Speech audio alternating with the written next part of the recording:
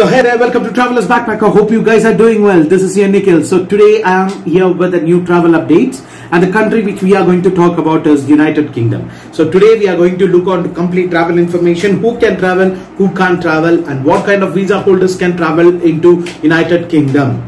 And also this video is also for Indian citizens. So all the information which I'm going to give right now is already been updated on COVID-19 travel advisory United Kingdom, guys. So before getting into the travel information, if you are new to my channel, please do go ahead and subscribe Travelers Backpacker. Like, share and comment, guys. If you have any kind of information or any kind of question you are awaiting with, please do go ahead and comment in the comment box so that I can reply you. For me on Facebook and Instagram, all their IDs has been given down. Also, my contact information is given in the description box, where you can go ahead and brief me what kind of issues you have.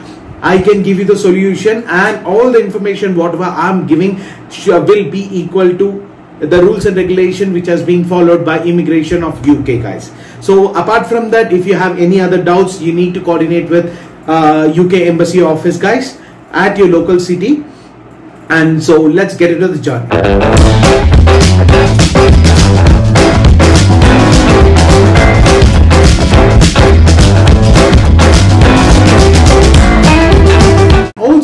My contact information is given in the description box, where you can go ahead and brief me what kind of issues you have.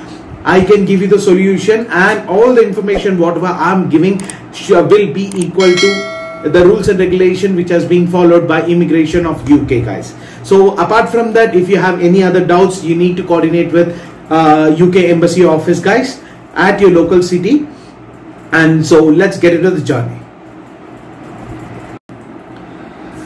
So guys, you might be thinking like, can I travel to UK, yes or no? Then the answer is gonna be yes, guys. So you can travel to UK, but it is not a direct flight. You need to opt and go with the quarantine package. The one country which I suggest is Bahrain as of now. So Bahrain is one of the nearest country to India, where you can travel to Middle East and stay over there for 15 days.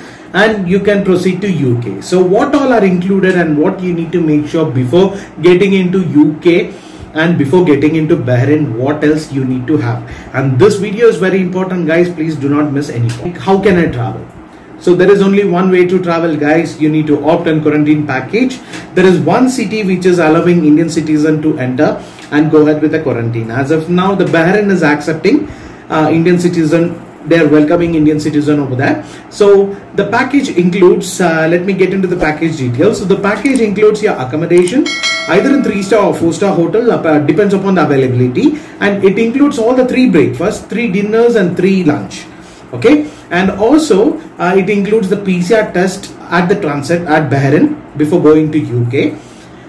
So guys, and also you have a pickup drop services from the hotel to the airport. You have your passport should be valid, minimum 6 months validity should be there before you returning into India. All right, whichever citizen you are, your passport need to be valid for 6 months. 6 months validity is mandatory. If you're holding 6th month or less than 6 months validity of passport, you won't be allowed to travel. You'll be denied, guys. Straight away you'll be denied. And the next thing, yes, after this quarantine, how I am supposed to travel to you? As I told you, this package includes the complete flight tickets. The flight ticket will be given to you, and the flight ticket will be only confirmed once your RT-PCR test is done at Bahrain. So once you get the negative report, the ticket will be done immediately, because there are a lot of agents who does this. So they confirm your ticket. From Bahrain, you have 2 services, guys. One is through British Airways, one is Gulf Air. These 2 airlines are operating to UK. So coming to the point, so what else you need to have? So okay, you got the ticket and everything. What you need to also fill it up. So you need to make sure you need to fill up and give the reference number which you get along with the test kit. So this reference number will be mentioned in the passenger locator form, guys. So which is very much mandatory for you guys. If you miss any of this, you will be denied to travel to United Kingdom. And this is going to cost you around like 150 pounds to 170 pounds.